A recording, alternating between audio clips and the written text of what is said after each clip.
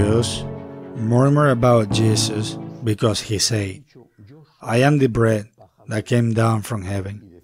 And they say, is this not Jesus, the son of Joseph? Do we not know his father and mother? Then how can he say, I have come down from heaven? Jesus answered and said to them, stop murmuring among yourselves. No one can come to me unless the Father who sent me draw him, and I will raise him on the last day. It is written in the prophets, they shall all be taught by God. Everyone who listens to my Father and learns from him comes to me. Not that anyone has seen the Father, except the one who is from God. He has seen the Father. Amen, amen. I say to you, whoever believes has eternal life. I am the bread of life.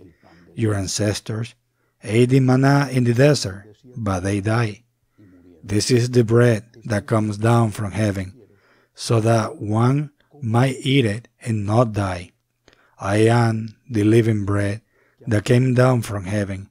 Whoever eats this bread will live forever, and the bread that I will give is my flesh for the life of the world. The Gospel of the Lord. I am the bread from heaven. I am the living bread. Whoever eats of this bread will live forever. But do we believe this? I once read a Lutheran pastor reproach Catholics for their hypocrisy. He said, you say, Catholic, that you believe that the Lord is present in the Eucharist, real presence, also when the Mass is over.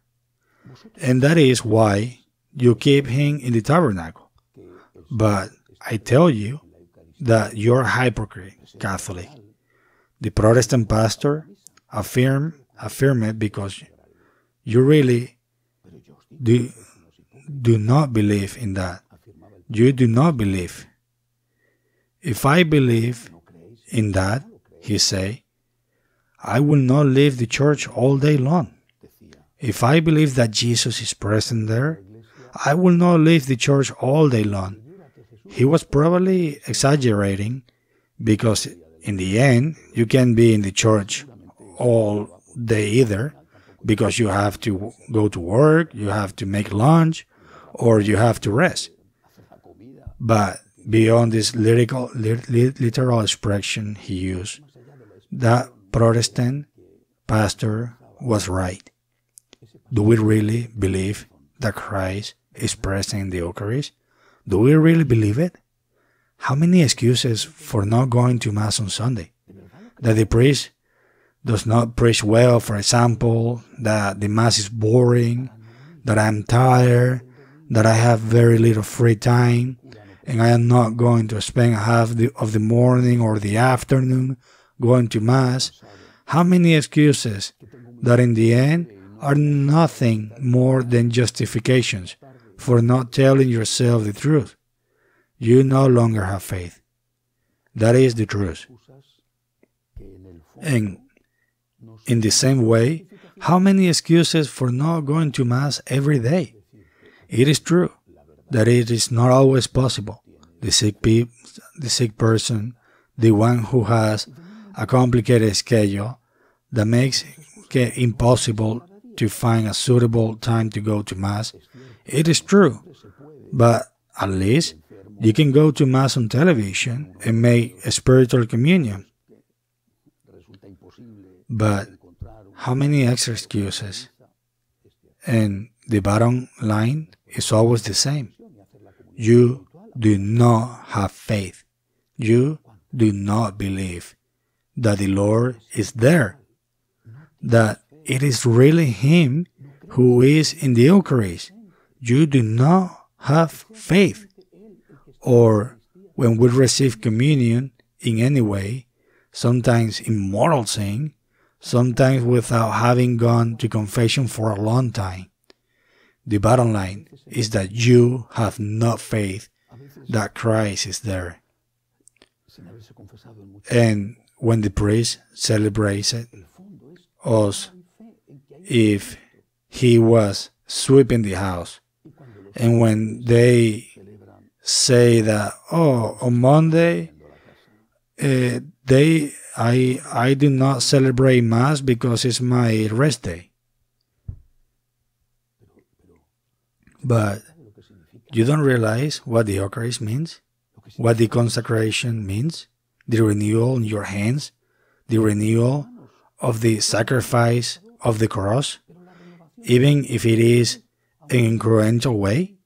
You really realize, even if you have studied theology, you realize what the Eucharist is and what it means not to celebrate the Eucharist, and you don't take communion and nothing happens, and you have no guilty conscience, and you are not ashamed to leave people without communion because it is your day off. Organize your day so that you have the day off that you need, but so that the people of God are not left without the Eucharist, and so that you are not left without celebrating Mass. I'm so sad about this. So sad that, for example, the week after Easter, the octave of Easter arrive, which are wonderful days that every day we remember an apparition of the rising Christ, and so many priests say they are tired, and that week they will go on vacation. But where is your faith? Where is the faith of that layman that nothing happens if he does not receive communion? Or that priest that nothing happens if he does not celebrate Mass? The Protestants who say that we are hypocrites was right. We say that we have faith in the real presence of Christ, but we live as if the Lord were not there. In the same way, Christ is in the temple. He is the Lord. He is the bread of life. How do you behave?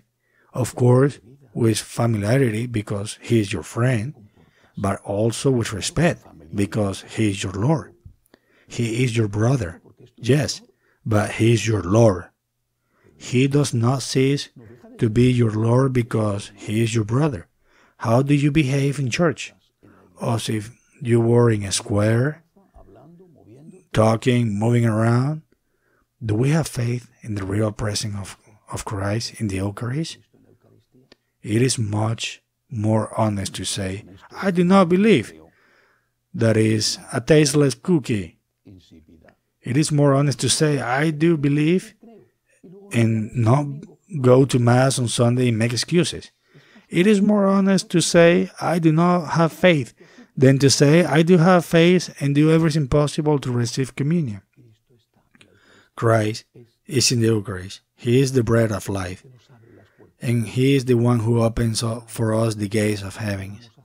And there is nothing better that we can do than to receive Him in our poor sinful life, then to welcome Him, thanking Him, because He wanted to be with us. There is nothing better than we can do, and if we cannot do it because circumstances forbid it, let us at least experience the great pain of not having been able to receive communion that day, of not having been able to be with Christ. Amen.